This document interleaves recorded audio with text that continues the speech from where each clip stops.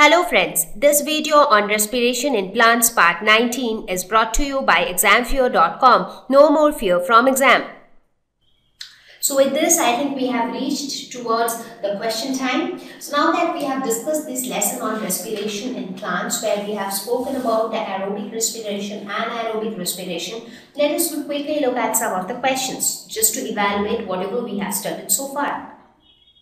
So question number 1, distinguish between respiration and combustion. Okay. So let us distinguish between respiration and combustion.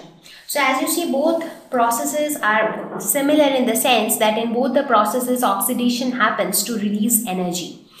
But if you talk about respiration, it is a biological process which is involved with the biological activities taking place inside our body, whereas combustion is a chemical process. Respiration is a slow process because you just now saw that, right? The process of respiration is a multi-step process. So many things take place inside our body after we take in food. So it actually takes time. It is a slow process. Whereas combustion is a fast process. You just try to burn something, the process will be very rapid. It doesn't take much time.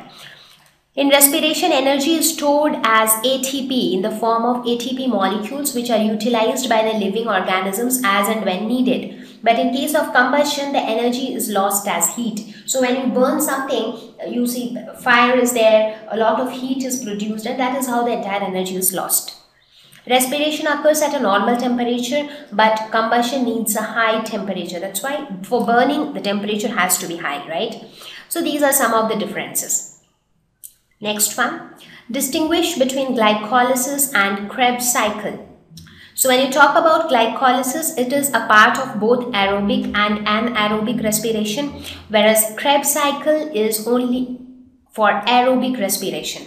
So if you see, for anaerobic respiration, the first step is glycolysis because glycolysis does not involve oxygen. But if you talk about the Krebs cycle, before Krebs cycle, oxidation of pyruvate has to take place, right? So that oxidation of pyruvate doesn't happen in case of anaerobic respiration. So this is only a part of aerobic respiration. Glycolysis occurs in cytoplasm, whereas Krebs cycle occurs in mitochondria. Very true.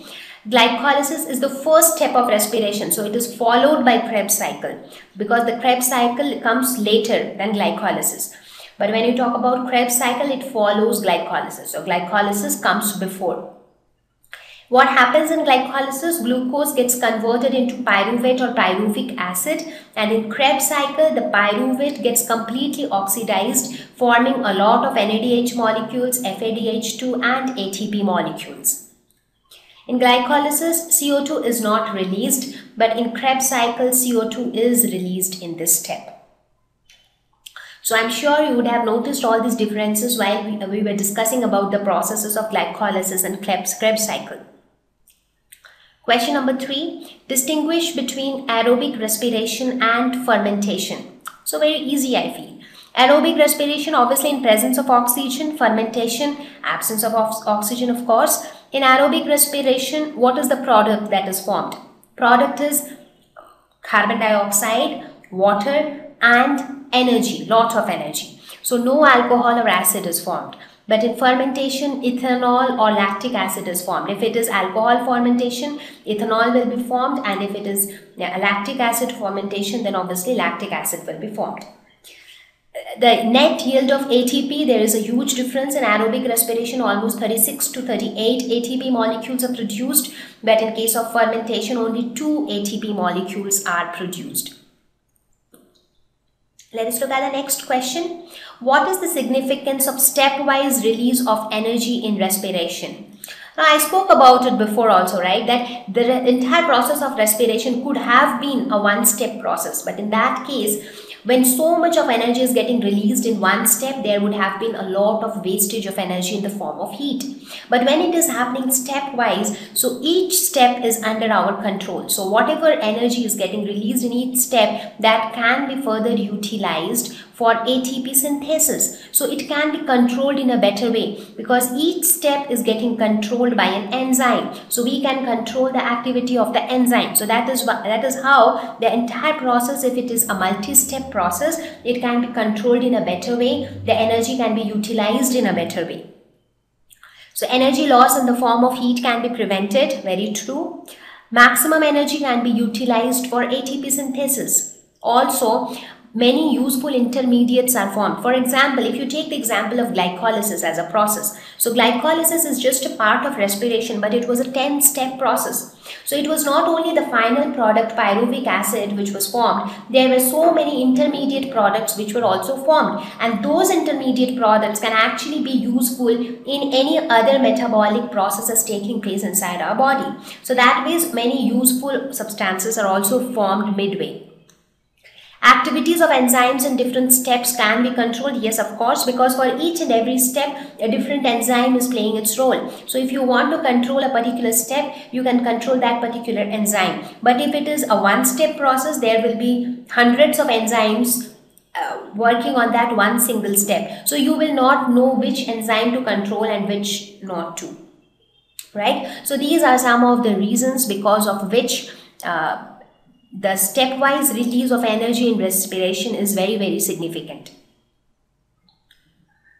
What are the assumptions made during the calculation of net gain of ATP? Now, when I finished my discussion on aerobic respiration, I told you that the total number of ATP that is produced is 36 to 38 molecules. So that is a theoretical calculation basically, because when we actually make that calculation, we assume that every NADH molecule which has been produced will give rise to 3 ATP molecules. Every FADH2 will give rise to 2 ATP molecules. So, but actually in reality what happens is some of the NADH molecules might get utilized somewhere else, because respiration is not the only process taking place inside the body. There are numerous processes taking place. So maybe one NADH molecules might get utilized somewhere else. So you run short of one NADH molecules. So your count decreases by 3. Again, let us suppose when the process of glycolysis is taking place, in some step, some molecule is required, but that molecule has been utilized in some other process. So maybe the glycolysis did not take place in the proper sequence. So that will also affect the net gain of ATP molecules. So when we consider that calculation, we have to make few assumptions like this, that the entire process takes place in the exact sequence. When I say exact sequence, I am talking about the sequence which I discussed when I explained you the process of aerobic respiration. That is, the first step has to be glycolysis, and immediately after glycolysis happened, all the products of glycolysis should migrate from cytoplasm to mitochondria without any loss, without any of them getting missed. In mitochondria, again the next step, that is pyruvate oxidation, should take place. Again, none of the products should get missed here and there. And then the third step, that is Krebs cycle, should occur. It should happen in the exact sequence as is mentioned theoretically, and then the electron transport chain. But actually in reality, things do not happen in the exact sequence, and that is why the net gain of ATP, which I say is 36 to 38 molecules, is not always the same. Sometimes it is quite lesser than that.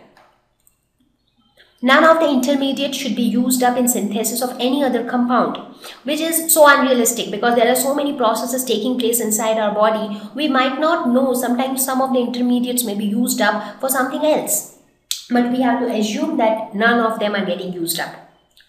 NADH synthesized during glycolysis or pyruvate oxidation should enter the Krebs cycle or the electron transport system appropriately. So we do not want any kind of loss of any of the intermediates or any of the energy rich molecules anywhere throughout the entire process of respiration. Only in that case our calculation of net gain of ATP will remain true. So these are some of the assumptions that we have to make when we calculate the net gain of ATP. No other metabolic pathway interferes with this pathway. Of course, that's the same thing what we have discussed. Okay, so let's look at question number 6. What is oxidative phosphorylation? Now, as I mentioned, phosphorylation is nothing but it means adding an inorganic phosphate to a compound to form a new compound. So phosphorylation comes into picture whenever we talk about ADP. ADP is a diphosphate molecule. If you add inorganic phosphate to it, it forms ATP. So this process is known as phosphorylation. Now when I say oxidative phosphorylation, the term oxidative actually tells me from where is the energy which is required for this reaction to take place, because basically a bond is being formed between these two. So whenever you form a bond, you need to supply some energy. So from where is that energy getting supplied here? So that energy is coming from the oxidation reduction reactions, and that is why it is called oxidative phosphorylation. So the process of synthesizing ATP in the electron transport system is known as oxidative phosphorylation. So utilization of energy from oxidation reduction reactions to develop the proton gradient, which in turn helps in phosphorylation of ADP to synthesize ATP, is called oxidative oxidative phosphorylation. While we were talking about photosynthesis, we talked about photophosphorylation, because there also the same process of phosphorylation was happening. You remember, there also we spoke about the proton gradient developing, ATP synthase getting activated, and then ATP molecules being formed. There also the process of ATP synthesis was by chemiosmotic hypothesis, the same concept. But the only difference was that there this energy was provided by sunlight, and that is why the name was photophosphorylation. Let us look at the last question of this lesson. Discuss. The respiratory pathway is an amphibolic pathway. What is amphibolic pathway? This is a new term. Amphi means both. So amphibolic pathway is a pathway that involves both catabolism and anabolism. Now what is catabolism and anabolism?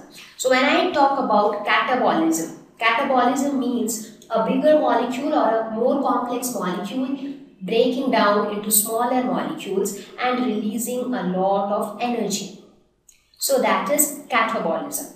When I say anabolism, I mean many small molecules coming together to form a bigger molecule, and in order for this to take place, it requires energy. It doesn't release energy, but it requires energy. So now, if there is any such process where both catabolic as well as anabolic reactions are taking place, that is known as an amphibolic pathway.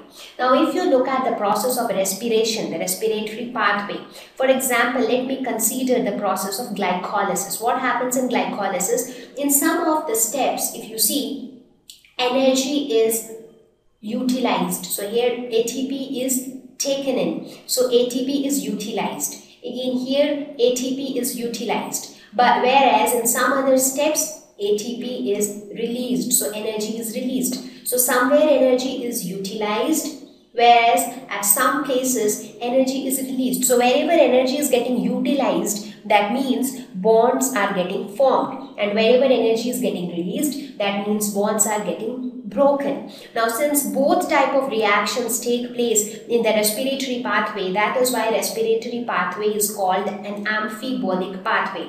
So it is not only about glycolysis. Even if you take the example of the Krebs cycle, there also you will see at certain points energy is released, which means that it is a catabolic reaction, whereas at some other places the energy is utilized, making it an anabolic reaction. So respiratory pathway is indeed an amphibolic pathway because it involves both catabolic as well as anabolic reactions. So with this, we have reached towards the end of this lesson, and I hope that the explanation on the respiratory processes, both aerobic and anaerobic, would have helped you. Please try to understand the concepts clearly so that you do not have to memorize the processes. So see you all in the next lesson. Thank you. Please visit www.examfear.com to watch more videos, attempt free online test, get free study material, find tutors and mentors. Thank you once again.